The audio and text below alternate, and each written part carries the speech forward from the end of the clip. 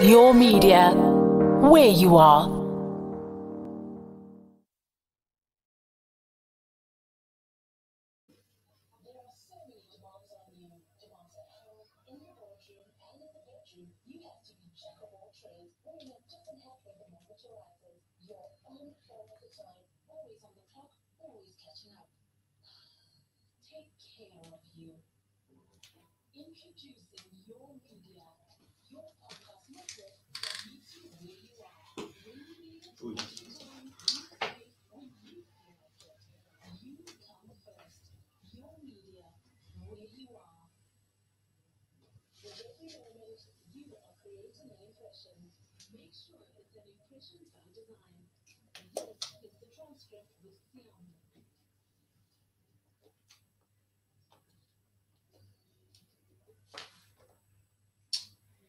And just like that, we are live. Welcome to the Transcript with me, Tshiamo Modisane. This is actually the first official show, podcast, and today I'm a bit excited and honored to have one of the people who I grew up looking up to and enjoying watching on TV. However, today we're not really talking much about real life on the entertainment in front of the screens, but how we got to that part. And joining me in studio today is actor, director, co-founder, son, father, and brother, Hlomla Dandala. Hello. Welcome. Thank you very much. Hi, how are you? I'm good, thank you. How are you? I'm all right. I'm good. So, I think so. Just to give you just a bit of introduction. Sure. As I mentioned, that the title for today's interview is not like father, Sure, but still son. Yes. Because this is something growing up, I realized like there was, Hlomla Dandala, and then there was your dad as well. Yeah. And he's like a big man, and I just never thought. I was like, how does that happen? Because growing up, I'm also a pastor's kid. Oh, are you? So it's always So it's always just that whole thing of like you're expected to be a certain way. Yes. And grow a certain. Yes. But how was that for you? And I think just to give a bit of context as to who your dad is, brief introduction that I actually wrote for you. Correct me if I'm wrong. Sure. So I'm joined by Hlomla Dandala, born in Mdantsane in the Eastern Cape, eldest son to former Bishop of the Methodist Church of South Africa and former head of all African conferences of churches. Yes. Hlomla Dandala and doctor. And all that. Yeah. Yes. But is your mom also a doctor? Yes. Phumzile Dandala. Dandala, correct. Yes. So, and then also on the side, things that you've done, co-founder of LK Theatres, award-winning South African actor, director, producer, and distributor of many local international film productions. You have over 25 years, that's a lot, eh? No, it's more. From 1988, so how many years is that? Almost 35 years. 35 years. Almost. Yeah, that's quite a lot. Yeah. That's quite a lot. And yeah, as I said, you're a father of 4 and just a brother and mostly a son. Yes. So I think let's start right at the beginning with Hlomla growing up at age 6. Oh, goodness.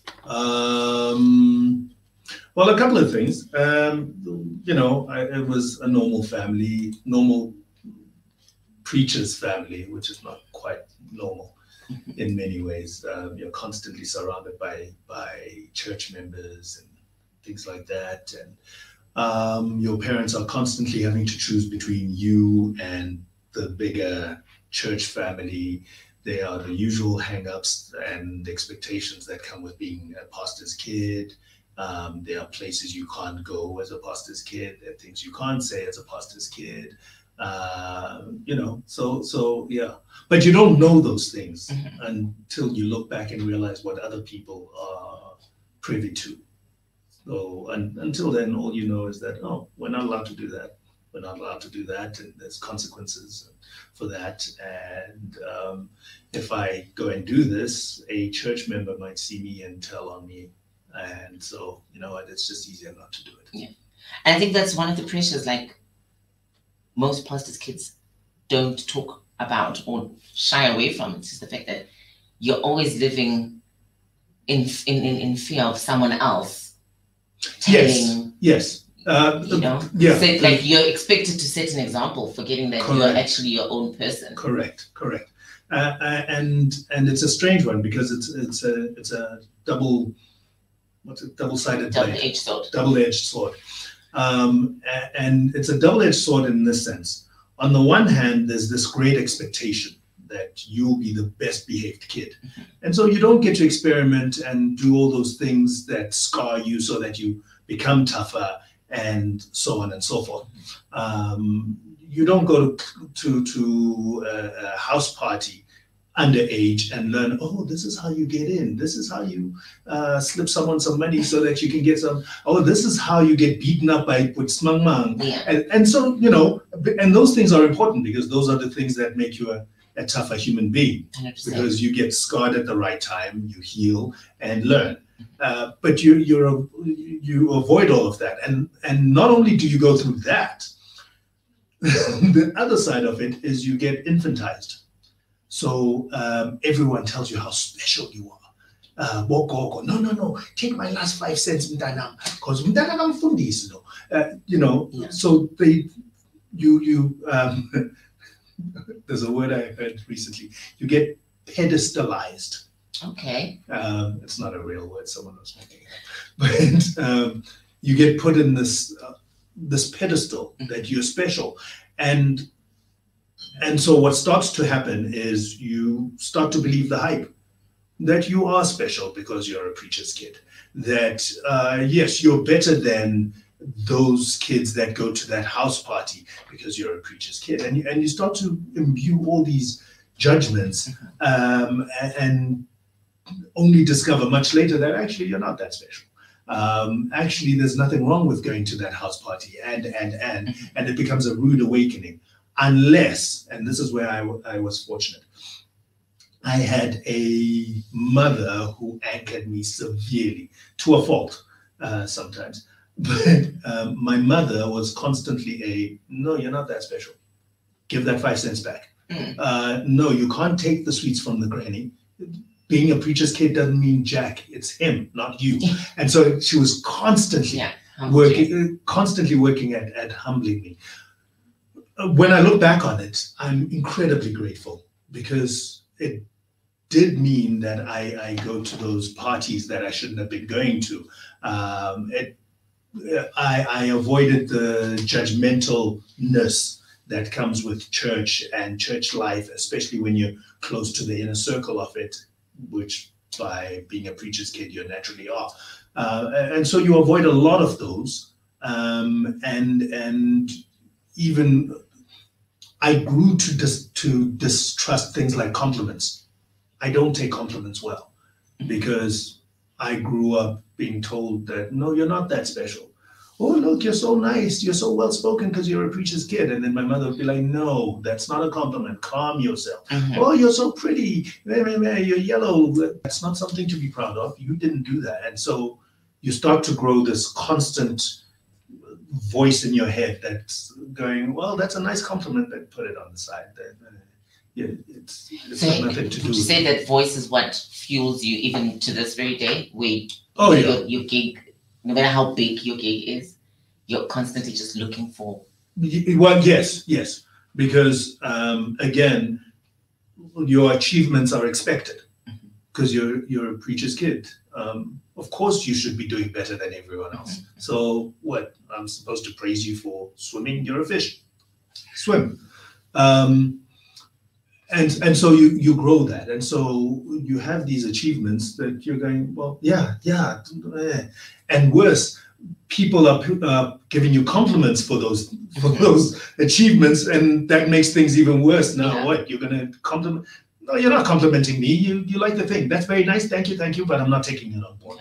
And it kind of robs you of a huge chunk of just life experience that most other people do get to enjoy. So if you come from a family that ran a shebeen, and you happen to be really, really good in whatever chosen field you're at, it's celebrated, and you know how to take that on board. Whereas if you're a preacher's kid, it's very, very difficult. Either you're spoiled because you've been infantized, and so life kicks you really hard and you end up being a drunk, which unfortunately happens to many, many, many preacher's kids. The whole rebelliousness. Correct. Because you're rebelling against the church and the judgments that come with it, and. So either you go that way, or you grow this extra thick skin that simply goes, yeah, I did it. Okay, it's not a big deal. Let's keep it moving. Keep it moving. Yeah. So I read somewhere that you have a nickname, and it's Q. So what is Q? Oh gosh. How did that come about? I had most people don't know. I had because I went to especially high school. I went to mixed school, and so was around lots of white kids who would butcher my name. Eventually, it was just like, look, please stop saying Hlomla. I don't know what Hlomla is. Stop. And my second name starts with a Q. So usually on official papers, documents, whatever, it's written Hlomla Dandala. And so people just went Q. And so it stuck. And that's how it stuck. Yeah. Okay. So, okay, you mentioned a part about your mom's influence. And we've just touched on growing up under your father's influence. Yes. Your mom seems like to have played also a very pivotal role, and she's also like very educated and very like. Oh yeah. Smart. Oh so, yeah. Like, especially in school, how did you navigate yourself? It's an my dad was. I'm a boy. Boys model themselves on their fathers. The person you're constantly in competition with is your father. And not in an unhealthy way, but in a way that my dad has set the bar here. Yeah. If my dad has set the bar here, that's what I need to reach or surpass. If I've not reached that bar, then I'm not.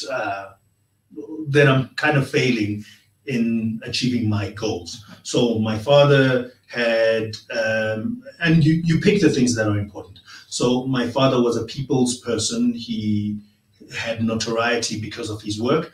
Therefore, I need to have notoriety because of whatever field I choose. My father was a man of the people. He served. Therefore, I need to serve because that, you know what I mean? Yeah. And he had inherited it from his father. So my father and my granddad were very, very close. And my grandfather poured a lot of his love and wisdom and such into my father. And so my father constantly modeled himself against my grandfather, who was also a preacher. Okay. And so that he then passed on to me. And so I picked the things that I wanted to do, but I was going, there's enough preachers in the Dandala family. I want to touch on that, actually. The whole, when did you then get the bug? When did you realize, like, this is not my route? This is, like, it's amazing and everything, but... I never wanted it, ever. The being a preacher thing.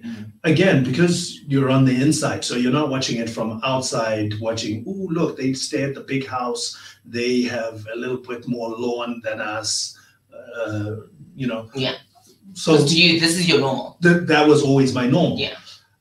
And part of seeing that normal is also part of seeing the desperate mothers of Abatlang and Moruti to come and put his hands on them, both in the spiritual and otherwise manner, and seeing my father have to fight that off. It's part of watching my dad simply not have the time to be a father to his kids because he has to be a father to the community. And he was there and he was trying. And, it's not, this is not me faulting him, but he was in a situation.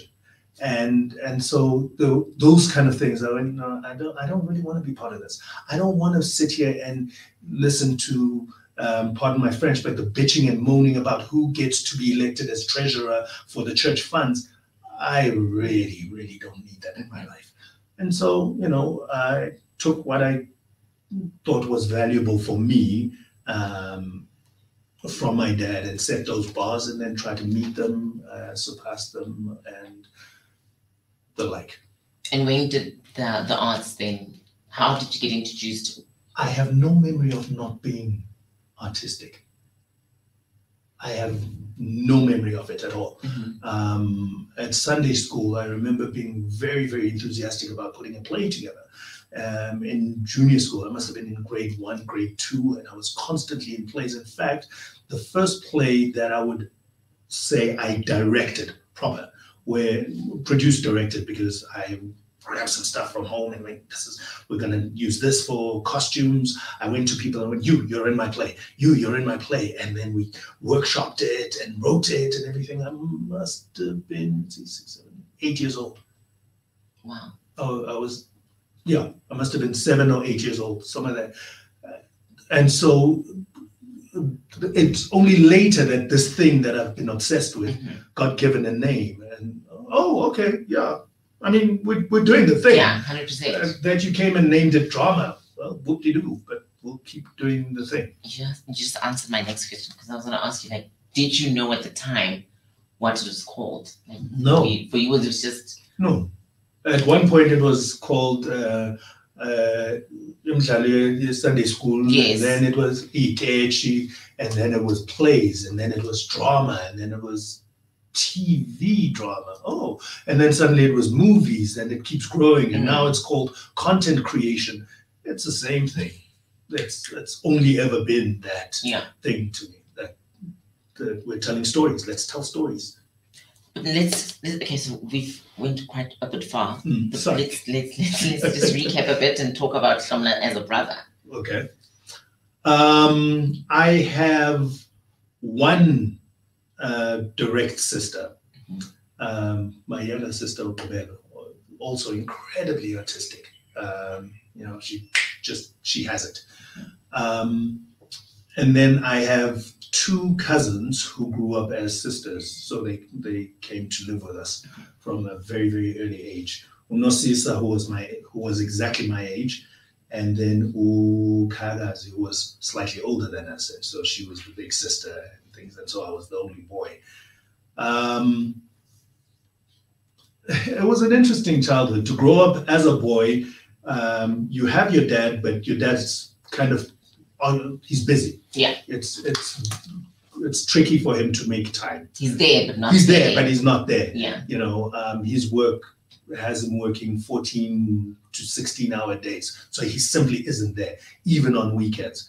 And so I grew up in this house of women, this incredibly strong woman, my mother, my incredibly rebellious older sister, Ukagazi, my twin, Nosisa, and my baby sister, Ukabel.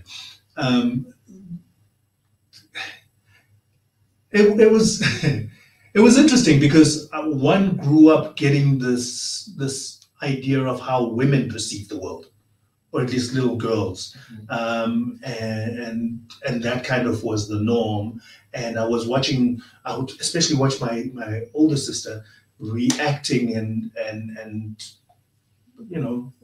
navigating the world of boys, for instance, and how they were constantly, because she was very pretty, and so they would constantly be asking her out and all of this, and she would come home and giggles, and this boy and not that boy and all this kind of stuff, and I'm like, okay, so this is what they say about us when we're not around, and this is actually what they say they want, okay, and so you start to internalize a lot of that. Often to the detriment of, this is how a guy is supposed to ask a girl out. And so I didn't have that male voice for a long, long time. This male voice that said, this is how you approach a girl. This is the role of a man. This is how, instead I had this these constant female voices that were going, this is how we experience the world. This is how we move about the world, etc., etc. So that was the one big influence. The other, which kind of played again into my avoidance for compliments, was we were in very deep KZN at this time, and Unosisa was very, very dark-skinned, where I was very light-skinned, but like abnormally so. Like, people would sometimes think I'm colored. I forget. Colored in South Africa is okay. Colored in America is not okay. Yeah. You're fine. Remember where you are. And so what would happen is, we were at that age where we're not quite genderized yet. So you can't tell that I'm a boy, you can't tell she's a girl, because we're wearing the same t-shirts, the same shorts, and we're running around, and there's no real gender per se. And constantly they would say, how was intombi enje hayibo umfana mina. Oh, umfana. So niyabafana nobabili. And I go, no, she's a girl. Umnyama kanje. And constantly you would watch her being denigrated or being treated badly because of the color of her skin, and that would grate me. That sat very, very, very badly with me. Again, pointing to the same thing. Compliments are not a good thing. Because compliments are being used to call me a girl when I'm a boy. Compliments are being used to denigrate my twin. So I think it was Tupac's mom. What you're saying in my head just like resonates with the quote I read that I once heard Tupac say that his mom once said to him, warning him about how the entertainment industry works in the States, and she said that they will give you the tools to self-destruct. They really will. And that's what you're saying now, talking about compliments. To me, it's sounding like that compliments literally are like the tools. You think you've got this. They literally arm you to self-destruct. I was talking to someone, giving a talk to some kids a little while ago, and I was talking about the dangers of fame that people don't talk about. Fame is exceptionally dangerous.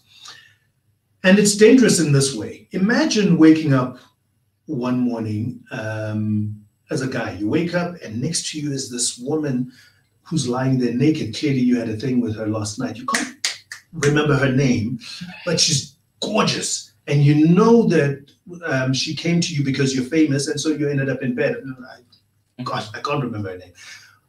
It's Friday, so they're picking up the bins. So you get up, and as you turn on the TV, there's a thing going on about how amazing you were in that show, and people are calling in and telling, oh, he was brilliant in that. My favorite part, oh, he's so handsome. Yeah, all of that. You grab the bag, right, of your bin bag, and you walk out the door. As you walk out the door of your flat, there's two women who walk past and they go, oh my God, it's Hlomla Dandala, someone is Hlomla Dandala. Hi, you ladies. And you go down the stairs and there's a bunch of people who are moving, or gardeners, guys who,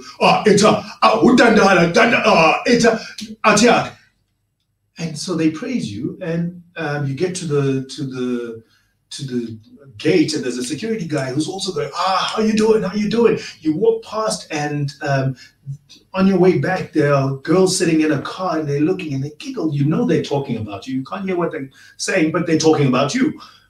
Eventually, you make it back to your flat. That's fame. It's that constant high. All the time, everyone 100%. Telling you how amazing you are. You're amazing, you're amazing. You turn on the radio, it's telling you you're amazing. The girl next to you, you're mistreating her, but she's telling you you're amazing. You step outside, and so they constantly keep you in this buzz of you're amazing. Not for a day, not for a week, not even for months, for years. At some point, you have to start believing that, listen, perhaps I really am amazing. You know, I mean, he says I'm amazing. She says I'm amazing. They say I'm amazing. I do these amazingly horrible things, and people still go on about how amazing I am. I misbehave on stage, and people go on about how amazing Then that must be amazing. Yeah. Then you wake up one day, you turn and there's no one next to your bed. That's okay, I didn't want it anyway. You turn on the TV and they're talking about Japan. You take your bin outside and you walk past these two ladies and they walk right past you. And you go down the stairs and there's a bunch of guys who are there. It's our feature. Yeah. And because now you're all yesterday's. And you, correct. And you walk and do you feel how empty you suddenly feel doing a simple thing of waking up and taking the bin to the gate? 100%. And it happens today. It's going to happen tomorrow. It's going to happen this whole week. That you'll go to a bank and no one is going to start fluttering and getting. They'll just, yes, next. Someone, what do you need? And you, literally, all of life is now telling you, well, you're no one. Thing. Yeah. No, it doesn't say that was then. It just says you're no one. You're no one. Do your thing and keep it moving. Do your thing and keep it moving. No one cares about it. And suddenly you've lost that high, that jab of high that you used to get every single day. And that's when drugs come to play. Because now you need that high. I'm going to take it from drugs. Chase that high. But then you've touched on something which I think, you know, I've sat down and analyzed myself, and I thought we always talk about the it girl, and there's a whole it girl syndrome where the girls are all competing to be the next, for instance, Bonang, you know, but no one ever speaks about the it boy syndrome, where we find a guy, make them the sexiest man or the sexiest person. They used to. They used to. That's changed. Ooh, yeah. Because for me, and here's why I'm going with it, it's that in the same way that the it girl is built up, we do the same thing with the guys. And they then get this ego and they get fueled and they're thinking now, I can get it, anything and everything, you know? Yeah. But then when they start living in that it boyness, we then want to switch off the light. We then want to say to them, but you've got multiple, whatever. Do you know what I mean? You're dating this one, that one, and the other. And it's a big hoo-ha when they're just living out the things that you said they can do. 100%. And I think, you know, when I look at your life and how, like, when you were presenting Channel O and then you moved to Isidingo and you, like, Derek Nyati was huge. Yeah.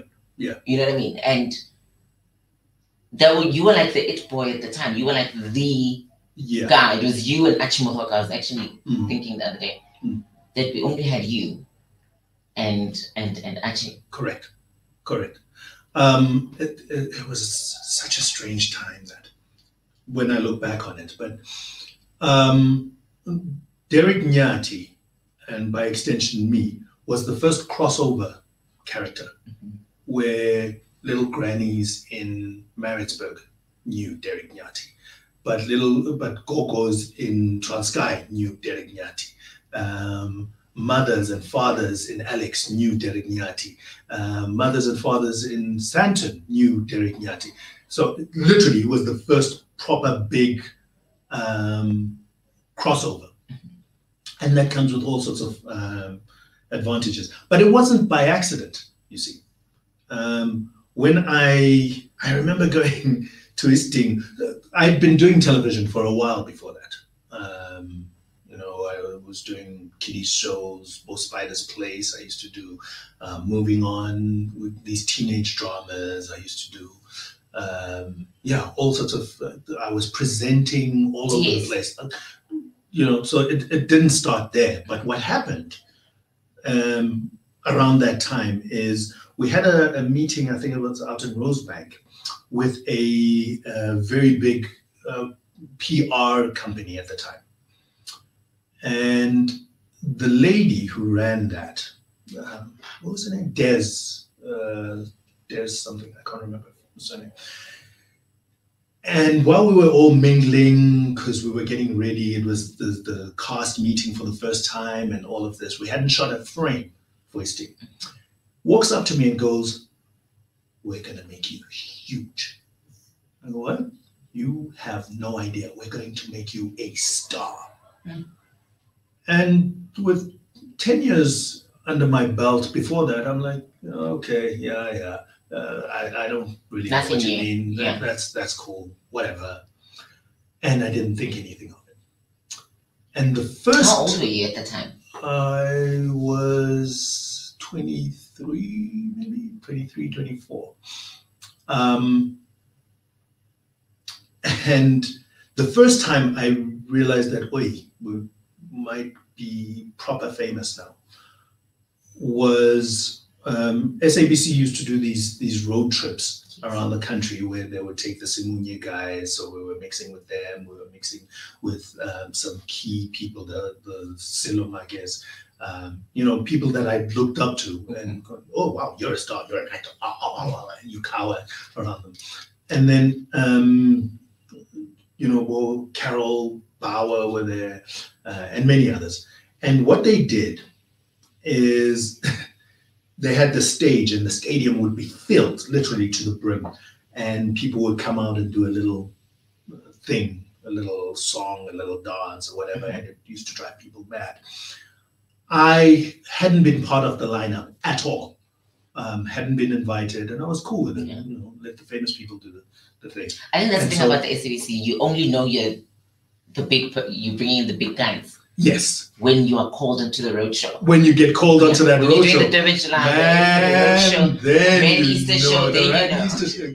In fact, I think it was the Rand Easter show where I got called for the first time, and they went, and I'm like, what happens here? And I had my friends, Brian, Dave, who were huge.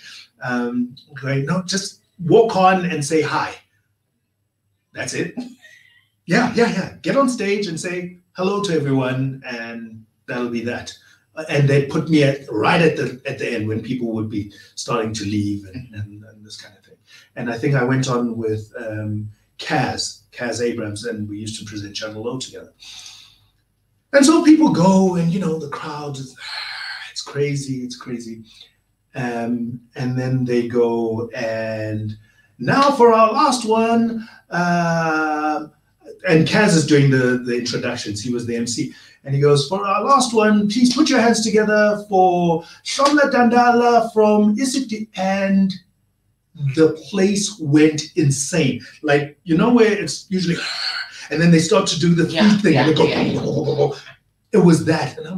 And now everyone at the back is looking at me like, go, guy. Go and do what? And so I go out there, and it gets nuts. It gets really, really nuts. So I go, hello, everyone, hi. And I can't remember, we did like a little, see who can make more noise thing with Kaz, because he suddenly saw that, we need to do something. Anyway, we did that, and I went back and had everyone coming up to me. People, like I said, people that weren't talking to me prior to that, or some who were friends, but nothing crazy.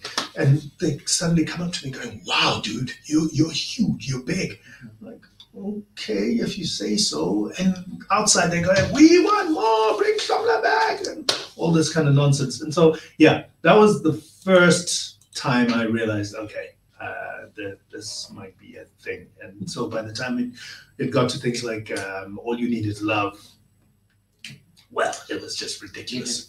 But now my thing is, I want to understand your mind, like what's going on right now. You're 23, and at that point, I'm assuming, you to you, life is just like popping. Yeah.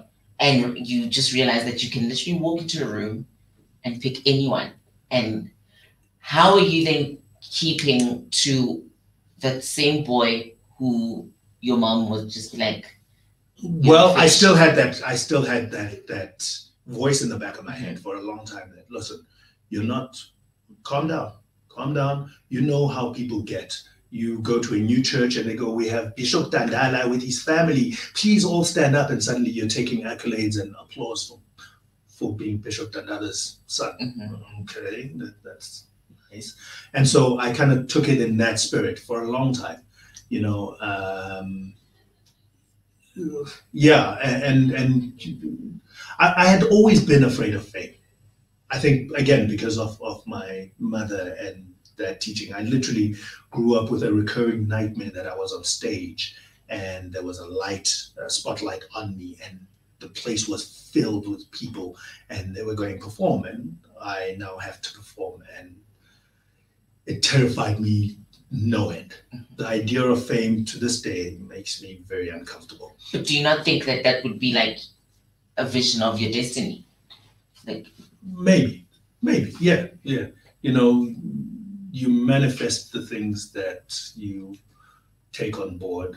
And yeah, there's that saying, what you persist, what you resist, persists. Persists. Yeah. Fame is what I've always resisted, and so there it is. So yes, at 23, my mother's voice was there all the time. It took me about 5 or 6 years of persistent, very, very, very intense fame for me to start believing that maybe I am the bee's knees, like everyone says. And that was the beginning of the collapse for a long time, you know, because around then I was already married, kids on the way, and things were going great, and I'm still famous, and everyone is now wanting to say, oh, look, he's now married, he's married this beauty queen, things are great, he's doing great, which is exactly the thing that attracts people who desire that light 100%. And can't produce it within themselves. Yeah. And so I started to attract those, except at the time I was believing my own hype. That kicked me hard in the net regions. But now let's move to now. So we've spoken about Hlomla, the new person in the industry, and the it boy. But I want to touch on now, how did Hlomla then realize, like, or step away from it, especially because now you're in a marriage, and it's nice, but it's going pear-shaped. Yeah, no. So how did the wake-up call happen? It was, it wouldn't come for a few years, the wake-up call, because things kind of went pear-shaped, but career-wise, I was doing okay. And I was able to say, look, I don't want to be in the spotlight anymore. And so then kicked in my directing. And so I was doing that, and that was keeping me floating. And so I was able to navigate work-wise, all of that. But life was just getting worse and worse because I was still stuck in you're the it guy thing. So because that doesn't stop. Just because your life is going pear-shaped does not mean 100% the light seekers will not seek out the light. And so that happened, and I spun out for many years. And in fact, there was a tabloid writer at the time. No, I don't want to call out his name. I feel like you've earned the right. No, it's not fair. But there was a tabloid writer who said to me right at as things were climbing, and he said, "We look forward to bringing you down." Literally, those were his words. And I remember walking away going, huh? And the other person who warned me about it, I was with my wife at the time, and she said, "Yeah, don't believe the hype. These people that are praising you will be applauding when you are coming down." 100%. Brenda Fassie. Oh, wow. We had a lunch with her, and because she was a big That's amazing lady, and she picked me out. I was out having dinner with my wife at the time, and picked me out. I went, "Oh, I love her. She's so pretty." And sat down. Okay, sit. I mean, you're Brenda Fassie. Let's order a meal. And we sat and had that conversation. And one of the things she said, and again, I didn't take it on board at the time, was these people who are praising you will applaud when you are falling apart. I'm telling you now, And every time I bumped into her after that, we'd go off and have a chat in the parking lot, and she would repeat it, that be careful of these people who are praising you. You're doing great, and it's amazing, and you're huge, and all of these things, but they will eat you up. It would take another 8 years or so for me to actually go, wow. Because what happened is, as things started to go pear-shaped, I've never seen anyone with this kind of press. The tabloids would write about me every single 100%. week. I remember. For years. Yes. Every single, like, It was you, Brenda, Pepsi. Yeah. And nothing positive. Yeah. Always negative for years. And I'd be like, but I'm sitting at home doing nothing. No, Hlomla's doing this. Hlomla, at one point, as a joke, I wanted to print t-shirts going, I've had Hlomla's babies.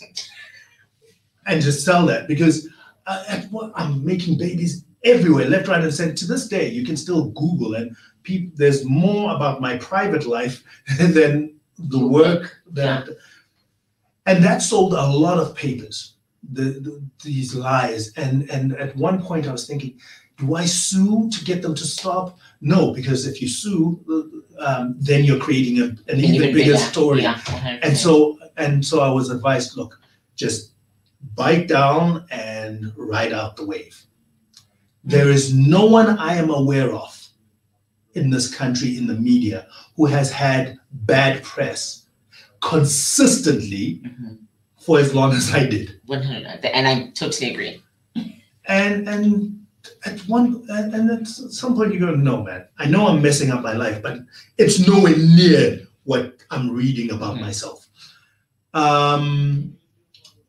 And so after a while, it was just, look, clean yourself and get back on the horse and keep it moving. And now be aware of the fame. And so since those days, I step very lightly. There are places I don't go, I simply don't. And things I try not to say, because that comes with its own responsibilities and things like that. And so, I did that until politics came. And then we started again. We're going to touch on that, because that's also, but I just want to now, you mentioned something about someone saying to you, just ride the wave. And I want to understand, as you're riding this wave, given the context, you're a PK and all of that, to you, fame is not a new thing. No. But now it's just the pressures that come with it. Yeah. So what's happening? What is Hlomla, the person, experiencing in this ride? Because now we've painted that you're alone. Yes, I was exceptionally alone. Like, I'm alone where even family don't want to associate with me, because now I'm dragging the family down. Where I was Hlomla, the big star, everyone could walk in and go, I'm Hlomla Dandala's brother, I'm Hlomla Dandala's sister, and that came with certain advantages. The reverse is also true. And so now I'm being called to the family home back in the Eastern Cape, where I'm put in Esbayeni, and Amadota coming around going, Hlomla, you are messing up. Like this, they literally had an intervention, a family intervention to go, enough, stop. And I'm going, I'm doing nothing. I'm being, but okay, I'll stop. I'll try and stop. I'll try, because in an intervention, you can't go defensive. You just have to take it on. So there's that. And my parents are living in Kenya at the time. And so really one is exceptionally alone, which is not necessarily a bad thing, because again, it's lessons you pick up from being a PK, is that yes, you're part of this big crowd, but actually you're alone, because I've lived in KZN a lot for a long time, but I'm not Zulu. And everyone around me is Zulu, but not even like superficial Zulu. I'm a Zulu papa. Yeah. And so there's a certain level where we just don't connect, and where you become an other, you're an outsider. And then we go and live in the Eastern Cape, in PE. except now your Xhosa is not the same as their Xhosa, because your Xhosa is actually more Mpondo, Tshiamo, plus you speak Zulu. So you're not quite Xhosa, you're Xhosa by name, but until you become, but even then you'll always remain, what did they call me? Something like Ichaga, which is kind of a derogatory name for Mzulu. Okay. And so when I'm in the KZN, I'm Zulu. Then we moved to Joburg, but in Joburg, we Goduga, as Somisi likes to call us. We Goduga, so you're not really from here. Yeah. Plus, you haven't lived in any of the townships from here. So what kind of black are you, actually? No, you must be a coconut. So, okay, you're a coconut because you went to a white school, plus you didn't live in the townships. And you're going, well, no, actually, I lived in the rurals of the most, anyway. And so one had been accustomed to wherever you are, there's got to be a point where you become an outsider. And so with the fame, it was pretty much the same thing. Suddenly I'm an outsider. Suddenly all my friends, all the people I thought were friends are suddenly, stepping back a lot. And so, I'm back in my solitude, and I had made a nice, comfortable spot for me in the solitude. I did so when I was 6 years old. I did so when I was 13 years old. I did so when I was 15 years old. So, you know what? That's cool. Everything is, and so you live this lonely life where you wake up and you do what you need to do, and you become really, really selective about the people you let back into your life, because as the song says, when you get back on your feet again, everybody wants to be your long lost friend. 100%. But now, I've often wondered, especially growing up reading all the tabloids and understanding the whole dynamic, was there no point that your dad called you? And if he did, what was the conversation? Because I'd assume he'd literally be like, Chief. Yeah, he did. He did.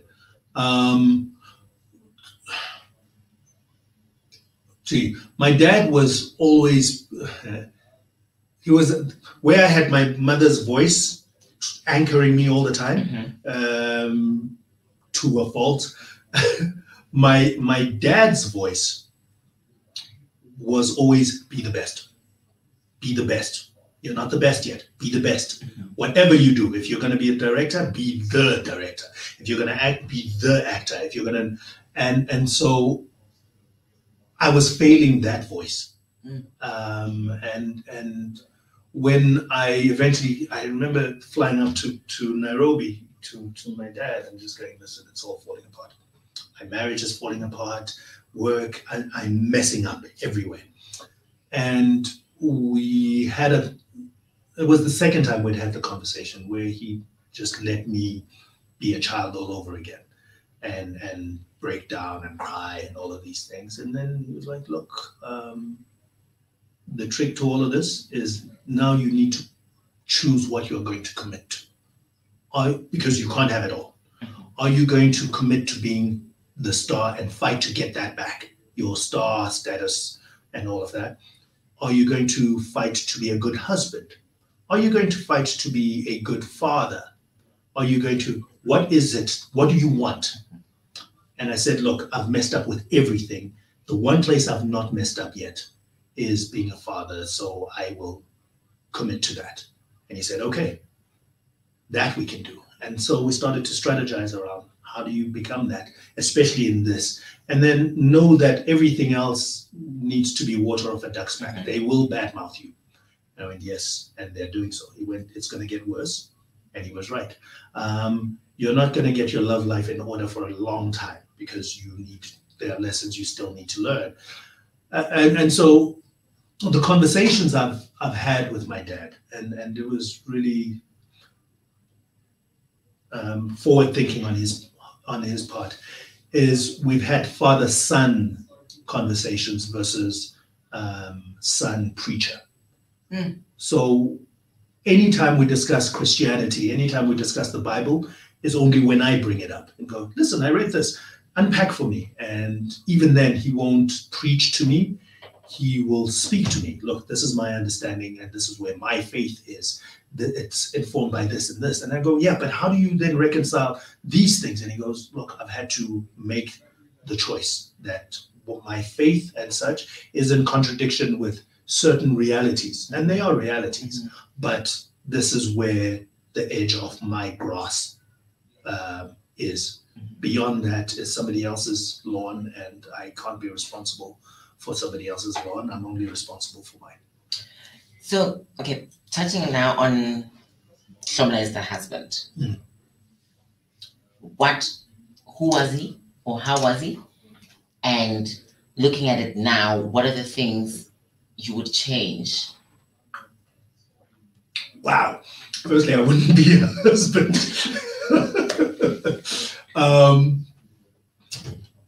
As a husband, I don't know. For a while, look, I know myself as a partner, not necessarily a husband. I'm not sure what being a husband per se. No, I do know. I do know now. I didn't then. So the fallacy I believed for a long, long time was that marriage is about love. If you have love, everything else clicks into place.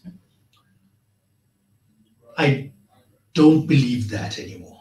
I think love is a nice to have in a marriage. So it's not like Njolo. Njolo, I love you, you love me, let's make it happen. Yeah. When your love finishes or my love finishes, end of Njolo. Yes. Correct.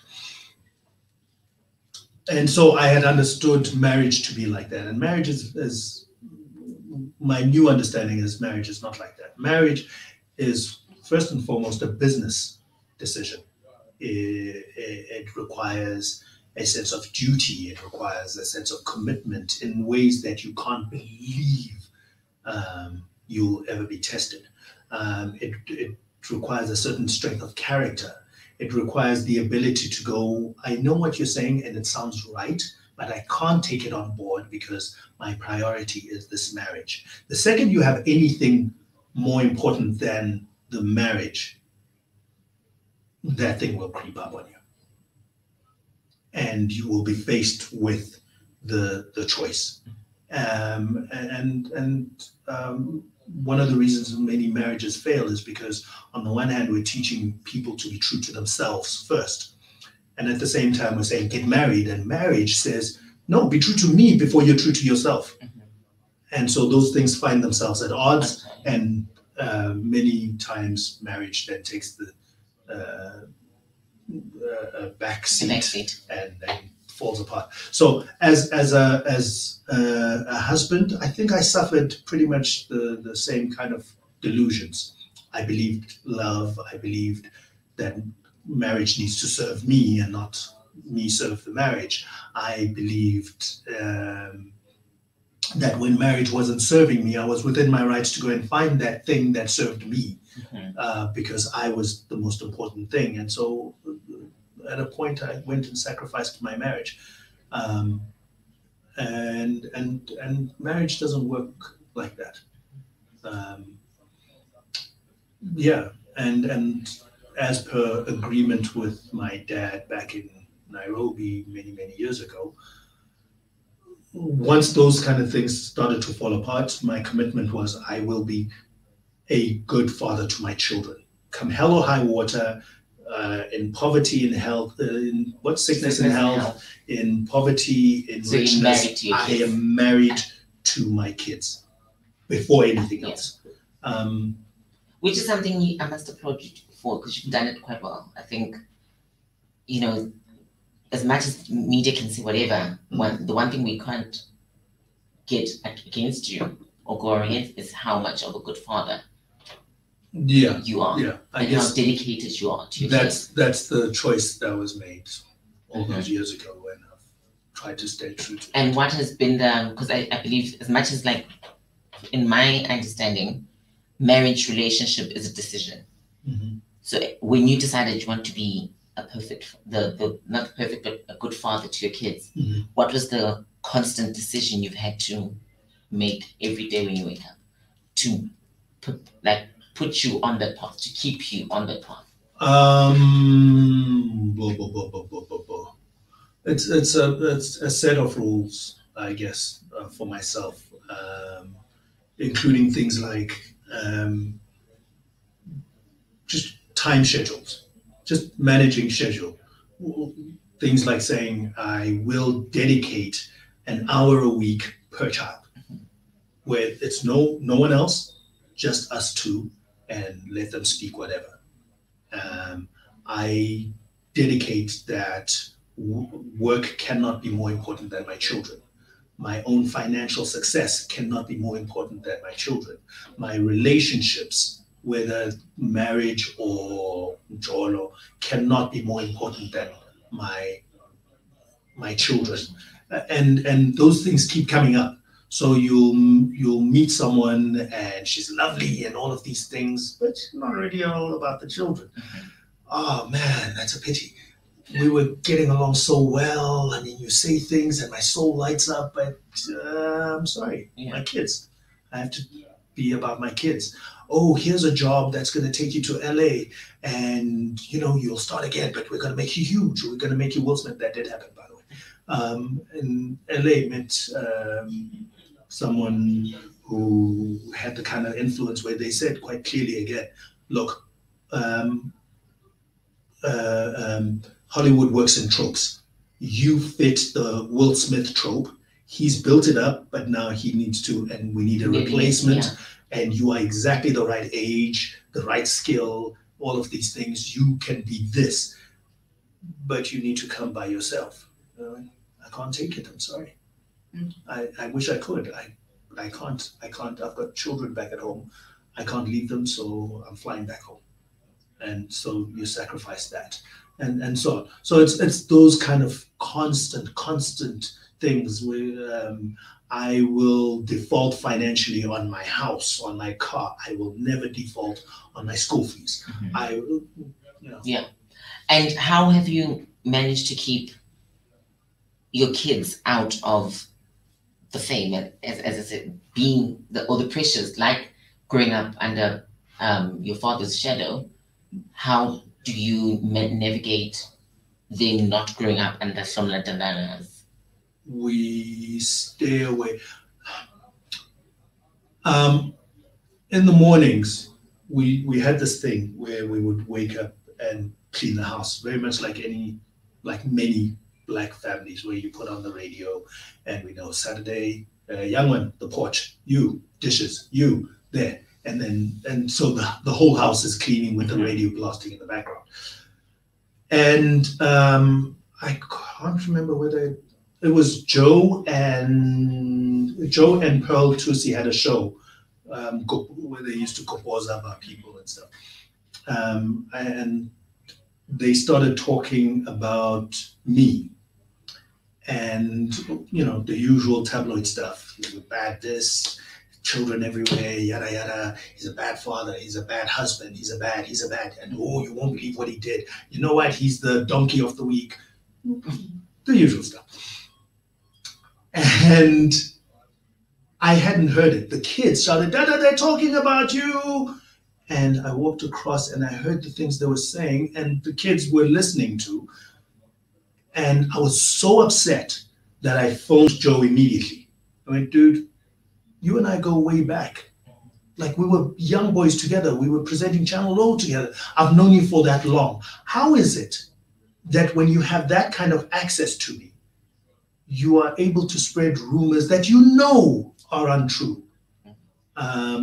Anyway, we had that back and forth. But the lesson, the big takeaway, which has helped to answer your question, was we don't have a TV in the house. We don't watch any of my content at all. Not even the river. We do. I've never watched the river. So when you're saying you don't have TV, like no Netflix, nothing, like we've only just gotten that, and they watch it on their tablets and things. But this culture of gathering around the television because it's time to watch X or Y, we don't do that. It stopped that day. We don't do communal radio listening. We don't do the content you want. You must go and find it yourself. And my job as the father is to then hop around bedrooms going, hey, let's talk. What are you listening to? Oh, I'm listening to Blackpink, or I'm listening to Justin Bieber, or I'm listening to Somizi, or whatever. Yeah. Right. But I am quite strict about keeping the content I create away from the kids. Not because I think it's inappropriate, but it's inappropriate for me, for my children to see me as anything other than their father. And so when we walk in a mall, or if we're walking down the street and people go, ooh, they'll go, Dada, you're famous, hey. Oh, yeah. Wow, how does that feel? I'm like, dude, I live with you. You tell me. Yeah. And I go, that's exactly it. It means nothing. And so, yeah, that side of things, I'm working very hard until they can define for themselves who they are. They should not be in contact with that side of things. Again, for the same reason, because children don't model on what you say, they model on what you are, what you do. And I don't want to be that to my children, otherwise it'll give them... Have you picked up anyone leading into the arts? Like all of them. All of them. Is it a fear of yours, or is it just like... No, just by themselves. So it is a fear, it is. So I watched my daughter doing a play the other day, and I sat in the audience, tears streaming. It's a strange thing. When someone has it, they just have it. It's not, if you take them to varsity, yes, you can upskill them, but they've got that light, that thing. All the ones I've seen 2 daughters on stage. I've seen my boy doing videos, and then they get the siblings in, and it scares me cold. They all have it. That light, that thing. The same thing that my father has, actually, but he expressed it as being a preacher. Yeah. So if you see my father on the pulpit, he is amazing. He is an amazing, amazing preacher, because they've got that light where you can't but lean forward when they're talking. Okay, we're going to have to wrap up this conversation. There's still so much. But lastly, I just want to know, what's the biggest misconception of Hlomla Dandala that there is? Oh, gosh. I don't know how people perceive me, so I don't know. I try and stay clear of. Oh, I'll tell you one.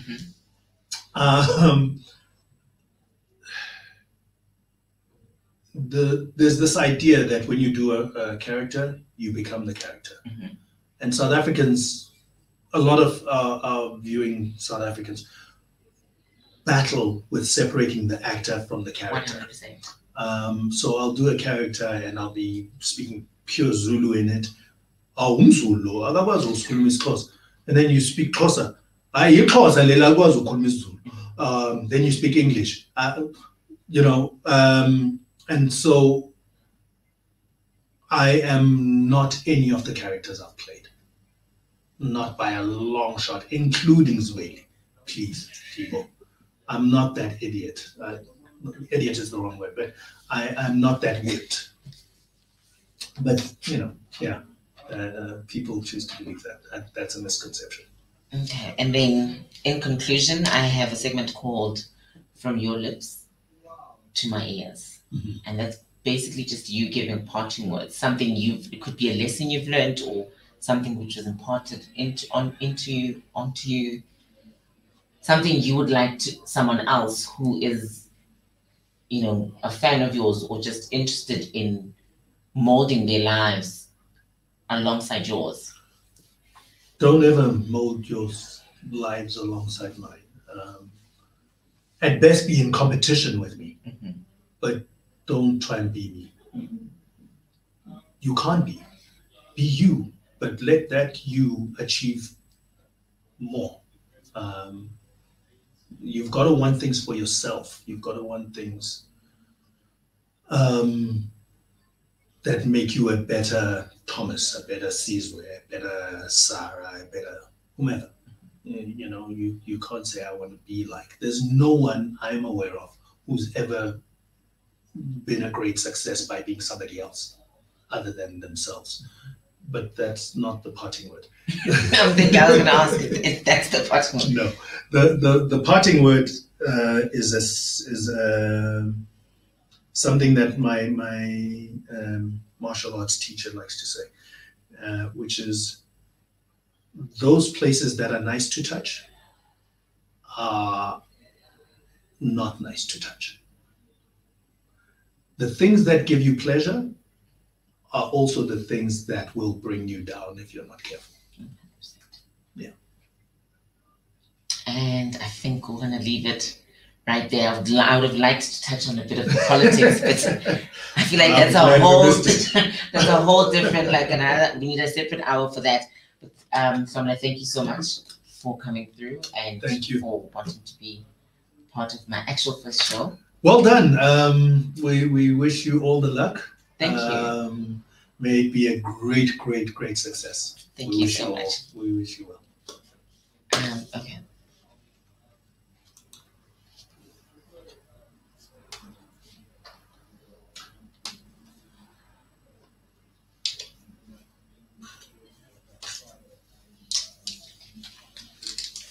Is it good on what platform? An impression by design.